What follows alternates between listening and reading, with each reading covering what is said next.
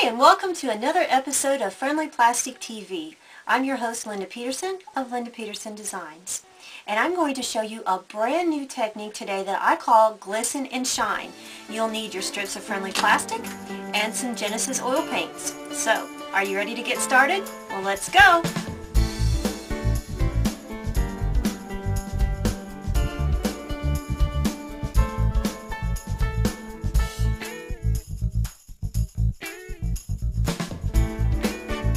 The first thing that you'll need to do is gather your rubber stamped image that you want. Now this is a clear polymer stamp. This is one I'm going to be using today, but you could also use unmounted rubber stamps or even foam stamps.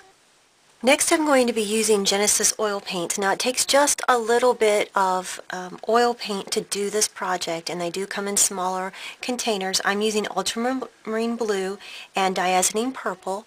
You can use any color combination that you would like, and then you'll choose your background strip of friendly plastic. Now I'm choosing the gold matte, and it has black on the back. You could choose any metallic color that you like, light blue, a purple. This color here is what is going to be your background color.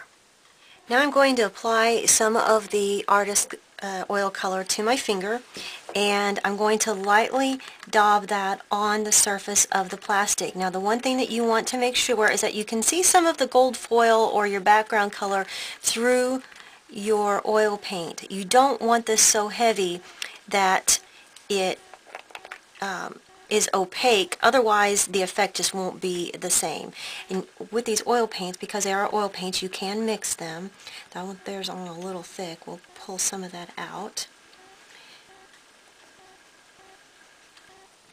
And you'll want to cover the entire surface of your stick. Now one of the reasons that I daub with my finger, it's kind of a China painting technique in blending. That helps to remove some of the paint off of the surface. Again, you don't want this to be too opaque. You want to be able to see some of the sheen, like you can here, of your metallic foil.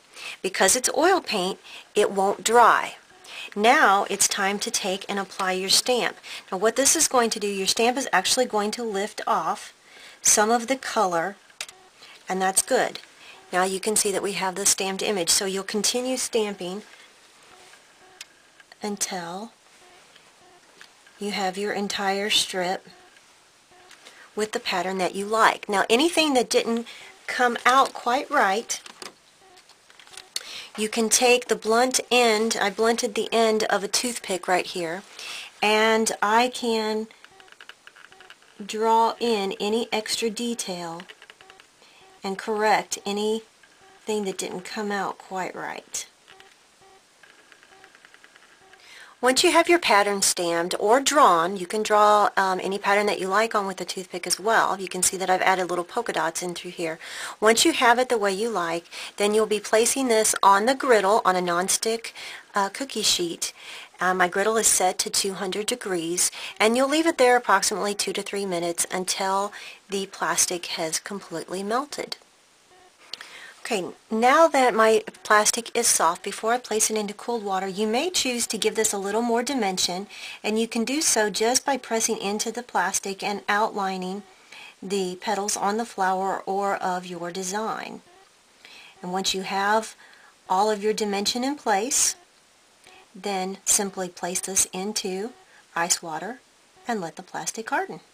Okay, you can see that because Genesis paint is an oil paint that dries when it's baked at 265 degrees, we've used the griddle to set the paint on the surface of the friendly plastic. You can see that it doesn't rub off. And I want to show you what the textured area here looks like. And this is the non-textured area. Now you could simply snip off a piece with your scissors and punch a little hole and add a jump ring to make it into a pendant. Or you could remelt this using a cookie cutter and any one of Patera's findings. You could use an oval cookie cutter to set in the design, sort of like I have with this one here. Here's one that I did the pattern with a foam stamp, and I drew with the toothpick to outline the edges and make the flower stand out a little bit more. Here's one that I did with a polymer stamp. You can see this one here is double-sided. and it's just a geometric freeform shape. So you have lots of possibilities with this technique that I call glisten and shine.